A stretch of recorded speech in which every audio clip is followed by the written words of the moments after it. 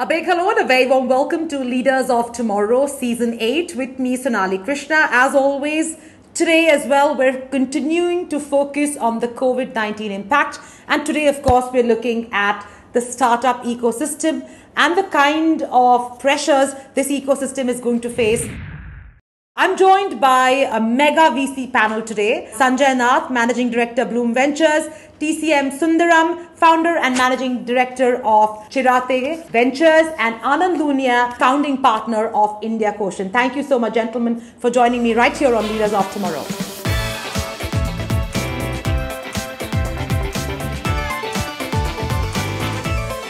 Let me take it to Sanjay first in terms of the overall scenario right now that the startups are faced with.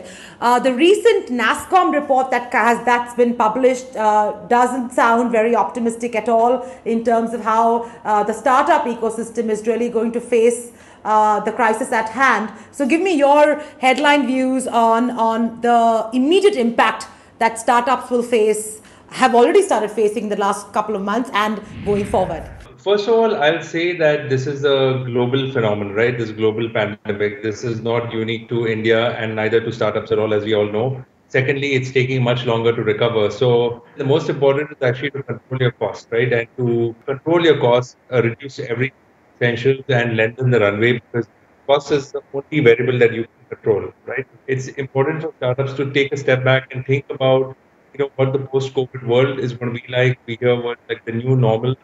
There are lots of hidden opportunities.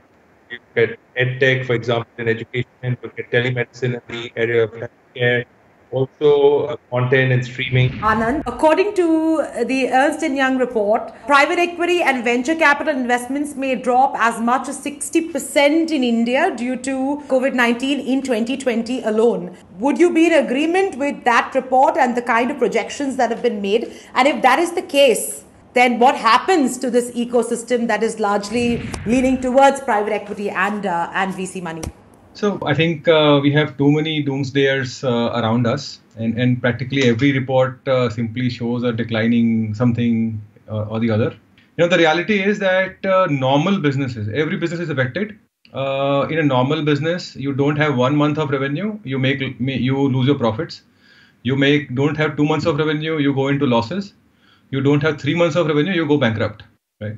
But VC funded startups and angel funded startups, right, are better off in this case, because these are companies who actually have cash reserves. They've raised external capital, unlike most small businesses who are not privileged to get venture capital. To that extent, the NASSCOM report does not represent VC funded startups. Actually, it represents small businesses who are not VC funded. They clarified that. VC funded startups actually are going to come out stronger out of this, right? In general, if you see around yourself, right, where are you buying from?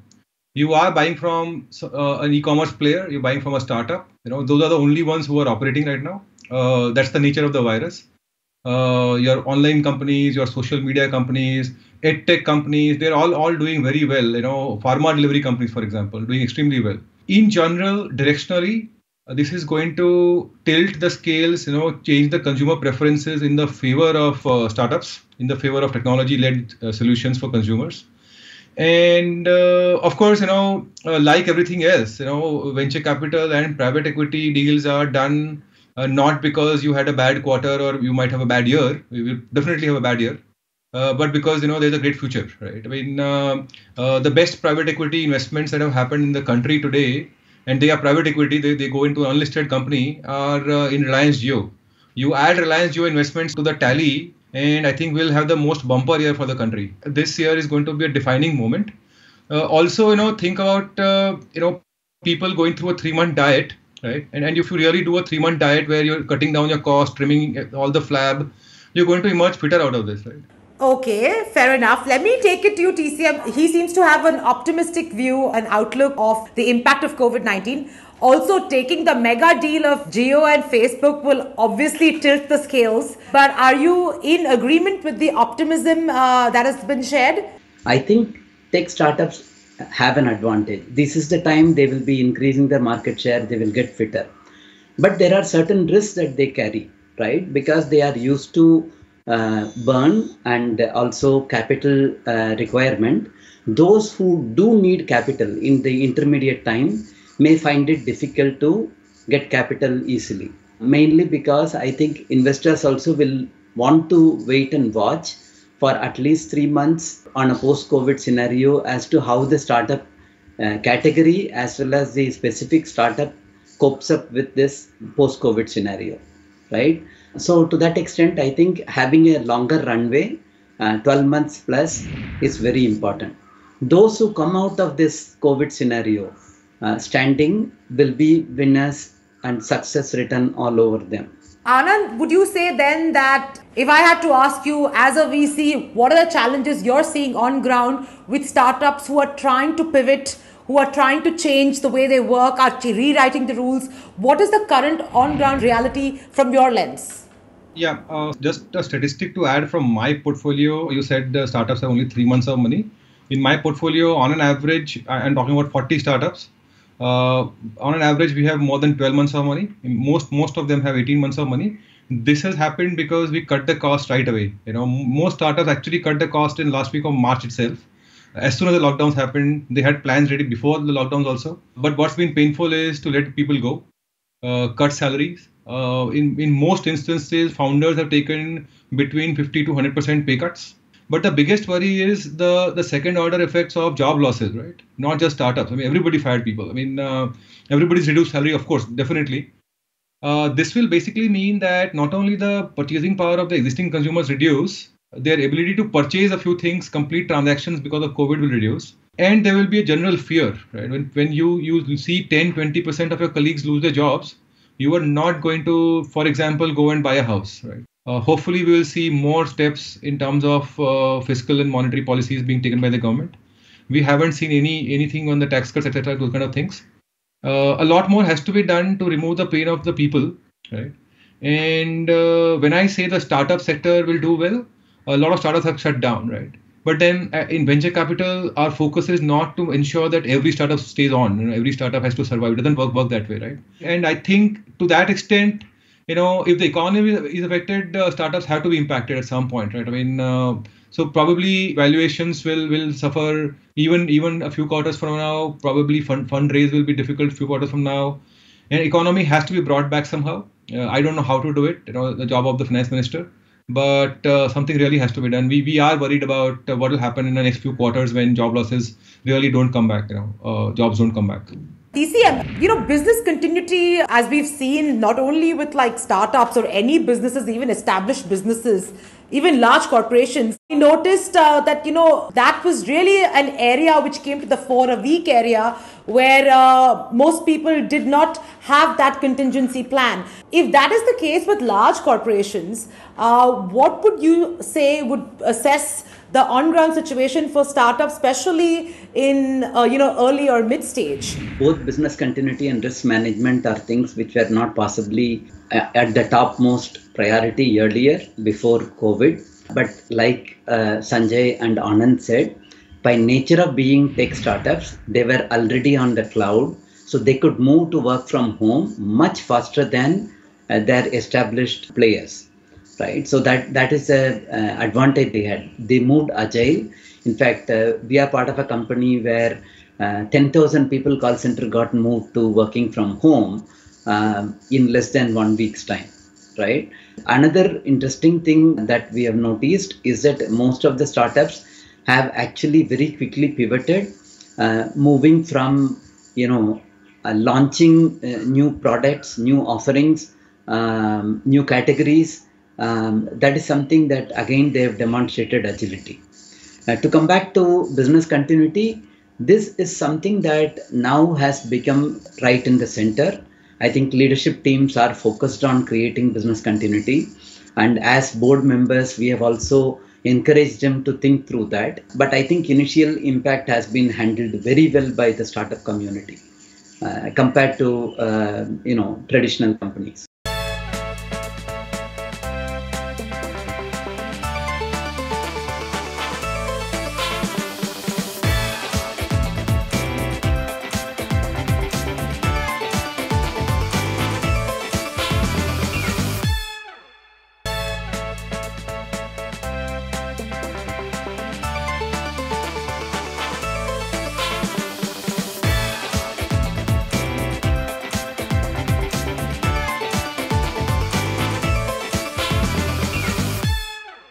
Taking a cue from what Anand said, Sanjay, this is really for you. And he talked about the fact that, all startups are not meant to succeed, right? And only a few succeed, the ones which are fit and have a solid business model in place. That's fair.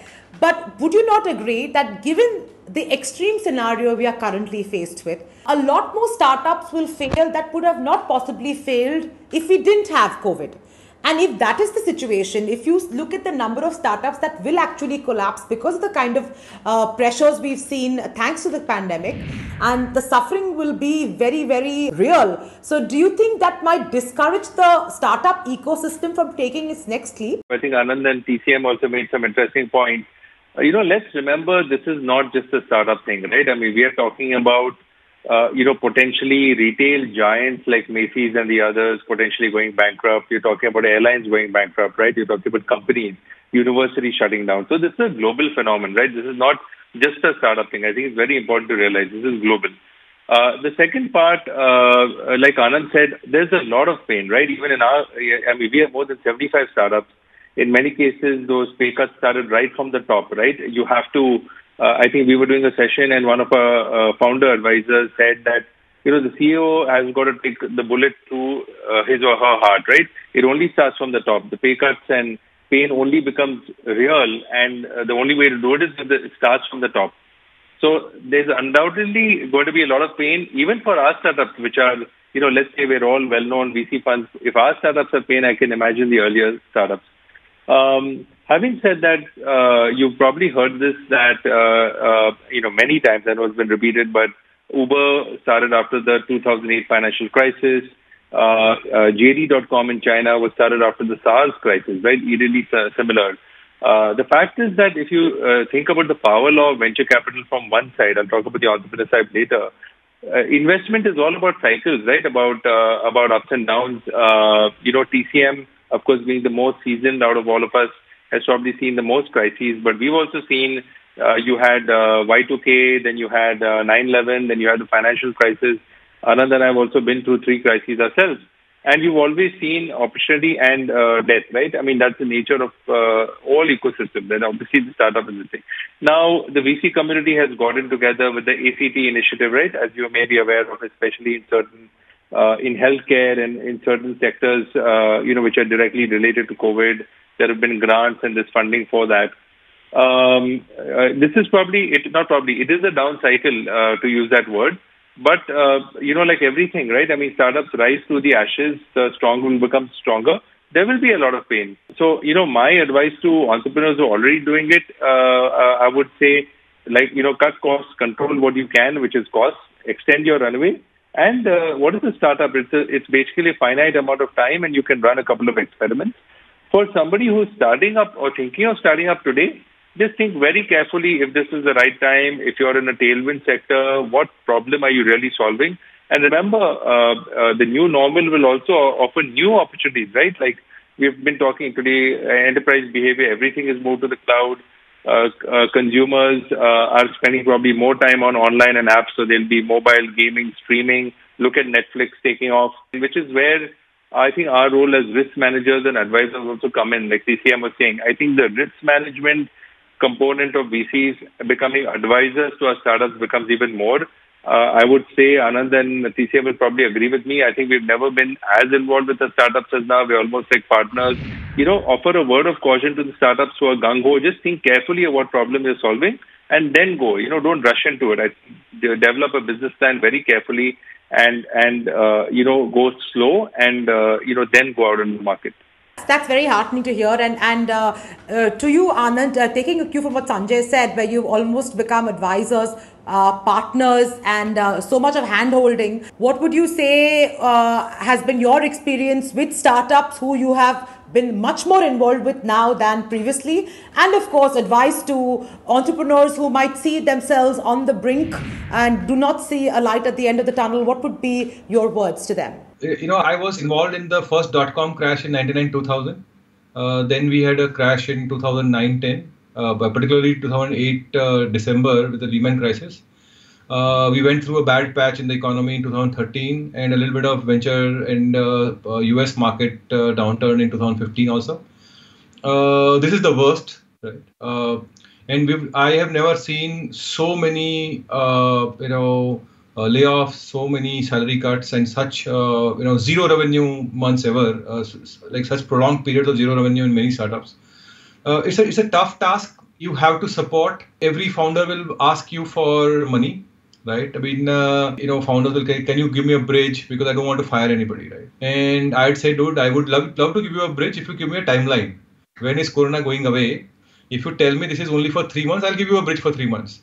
But the problem is that we don't know how long this is going to be, right?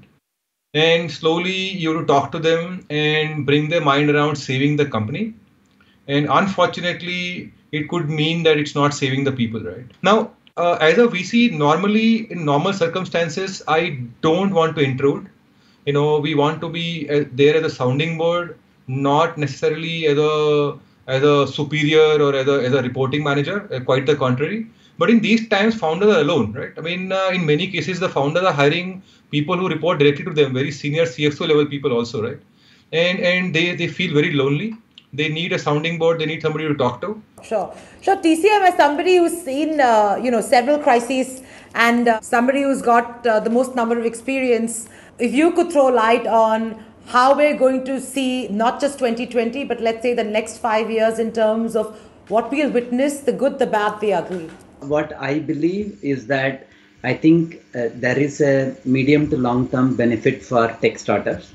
But in between there will be pain. Just to give you some context, only 10 to 15% of startups are funded either by VCs or angels. There are another 80-85% which have not been funded. Those are the ones who will have very little runway and run the risk of actually being shut down, right? It is not to say that VC funded companies will not. I think there also will be mortality there, and that is part of the portfolio construct that we do. And the mortality could go up a little bit depending on the business models that the companies are running. Like those who are not focused on unit economics or possibly were saying that I will buy my way to growth because I will be able to raise money, are the ones who are at the highest level of risk today. They have to very quickly pivot and then make their unit economics work, even to attract additional capital. Many of the companies that we are part of, actually, like Anand said, generally tend to be anywhere on an average 12 months plus runway, which is a good thing. And we have also told them, saying that, look, be prepared that you have to turn profitable with this, right? I think when the market settles down, which we believe will be, I think, sometime early 21 onwards, when the market settles down and capital starts having to, there's a lot of dry powder both in the country and outside the country of funds which have raised a lot of money. So they have to deploy it. And I think at that point in time, companies which have got better unit economics, better business facing the market, are the ones which will attract actually even more capital than they want. And they will become bigger. And that is what we expect to happen, right? And I also believe that I think our startup industry, which is approximately between 13 and 15 years old, we will have in the next 5 years companies going public. In our portfolio, we have 4 companies which will go public, which are on track for that. And some of them are already market leaders, both offline and online put together. I think every fund will have some of them, and that actually we will have more startups getting listed, both in India and outside, now that the regulation allows companies to get listed outside. And I think we will find more tech companies going leadership, and hopefully we will also see scaling new heights. I think the previous height has been $20 billion transaction for Walmart. And in the next 5 years, hopefully we'll have companies which will cross that valuation. Wow. I think that's a really optimistic and heartening note to end this panel. Thank you so much, Sanjay, Anand and TCM. Truly a pleasure. And thank you for your candid views and insights. Thanks very much.